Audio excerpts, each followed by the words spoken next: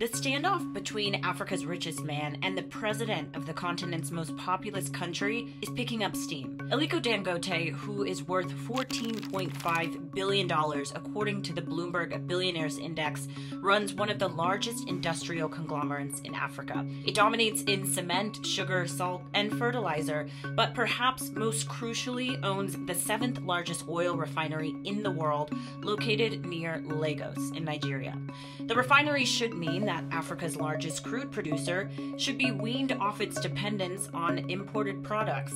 Instead, the government says it does not want to turn Dangote into a monopoly by stopping imports. That could threaten energy security, according to the authorities. And the tit for tat went a step further when regulators questioned the quality of diesel produced in the Dangote refinery, claiming it has high sulfur compared to imported varieties. Perhaps in an effort to cool down the spat, the government said this week they would sell oil to Dangote's refinery in Naira, which will ease pressure on US dollar reserves and stabilize pump prices. Dangote, though, says he would rather prefer a level playing field that allows it to sell products locally. What an ongoing clash of the titans ultimately means for the country has yet to be truly realized.